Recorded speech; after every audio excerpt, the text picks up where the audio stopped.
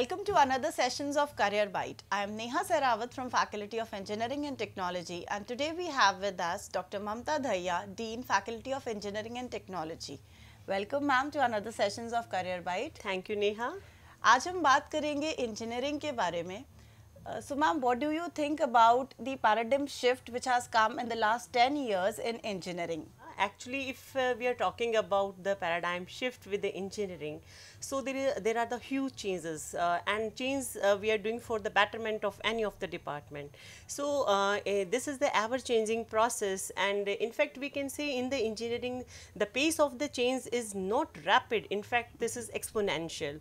So if we do just think about any of the technology that is available in the market, or you can say if we are even hearing about those kind of the technology, we are practicing in our real life. So even you are not able to identify the thing. So if I do compare it with my previous experience, how we have gone through the engineering process, it was completely, we are learning the same kind of the technology for a long time and under the set of fixed, practicals or like that. But nowadays the change is so fast and the students are more aware about the things. They are more aware about the new technology. They are doing the more practical stuff. They are having the project and the problem based orientation.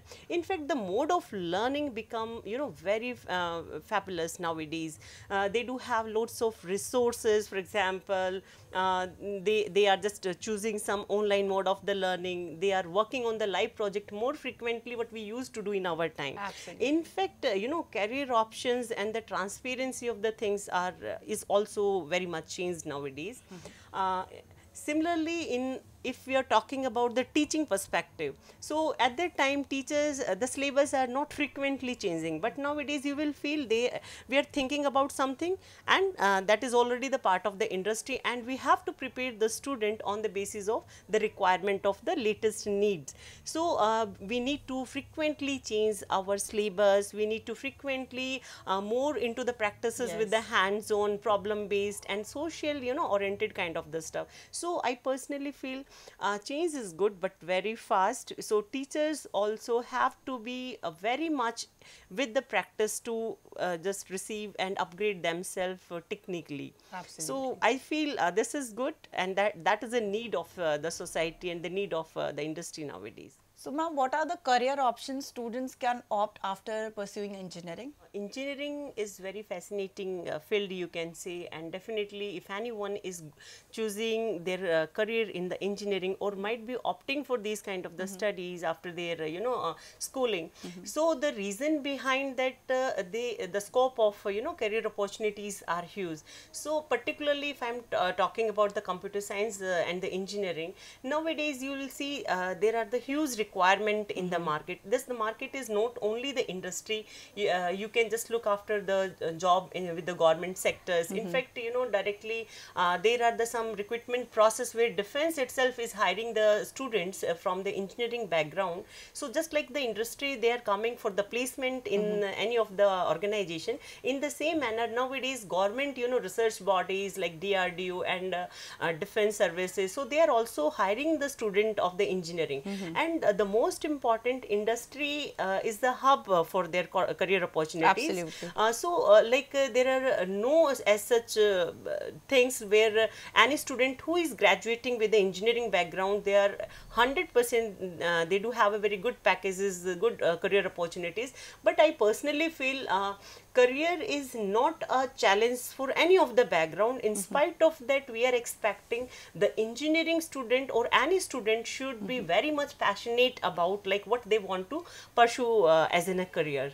So this apart from the passion, because that is the main, you can say, the backbone behind the success of their life. Yes. They must have certain kind of the skill set. They do have their behavior, their attitude, and those kind of the academic excellence is very much required for that field. So there are no as such problems with the career opportunities. This is the one of the most booming area in the market. Absolutely. Where they can just get any kind of their favorite job, including all the different domains. It can be government, it can be industry, private, or it can be any of the research organization. So I personally feel this is the best career option anybody can go ahead after the schooling. So I personally very much fascinate about the engineering. Yes, absolutely, ma'am. And as we are moving towards this startups nowadays, these as an entrepreneur, the engineering students are doing very well by incorporating their learning into their businesses and creating new apps and new business through their education. So that is all based upon the project based learning and the new skills they are attaining.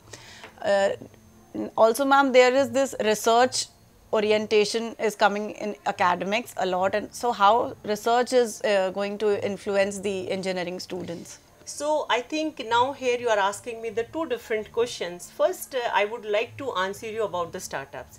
So engineering is not dealing with the one particular field or the department. Either this is a computer science or electronics or a mechanical. So every time we have to just work on the interdisciplinary or the multidisciplinary environment. If we are talking or the thinking about the startup, definitely the student are capable enough after completing their graduation in the engineering in either of the domain, but just they have to work collaboratively with the different segment. Suppose for example we are talking, we have to work with the startup some kind of the technology implementation for the agriculture. Absolutely. Nowadays, like IoT give a beautiful solution and very effective solution for the farmers, because now like if I'm taking the example of the IoT, so here we are not only dealing with the computer science and engineering. You have to have a very good knowledge of electronic and communication. You should have a very good knowledge of the different fields as well, and there's some knowledge of the agriculture. So in this manner, like if we are talking in the integrated platform, so startup is a very one of the most prone area where they can be into the practices and they can start their own businesses and small kind of the setup. So this is highly we recommend the student who are having a very good practical approach and they are more into the practices. And if I come to your another question, I have already answered you when we are thinking about the career option. So I have already told you, research is the area. Again, research is not dealing with a particular field. There are the huge technology in the market, and they are, you can say, the trend or the futuristic technique. For example, we are talking about the metaverse, we are talking about the machine learning, virtual AI, reality, virtual VR, reality, AR. Exactly. And the more in not only in the computer science, like the automations, vehicles are there, robotics are there. So in the metaverse, you have to deal with all the mechanical equipments. Also, you have to talk about the computer science engineering. You have also used the need to required to understand the concept of the machine learning and AI, and all the behind all those technology, data science is always there. Because unless you don't have a very good experience with the data, so analytics and the prediction how the machine is taking the decision become quite difficult. So again, so like there to be the overall knowledge. So, and exactly. So if there is a need in the market, suppose if there is a need in market, so that actually lead to the research. So if we are thinking about the virtual reality or something like that, definitely we need that kind of the student to approach in research to for work into that particular field. So there are again the huge opportunities with the research also. And most important thing I would like to address here and want to include here in our conversation, you will see nowadays when we were just passing out our engineering or just completing our BTech, we were having only opportunity either with the government sector or with the industry sector.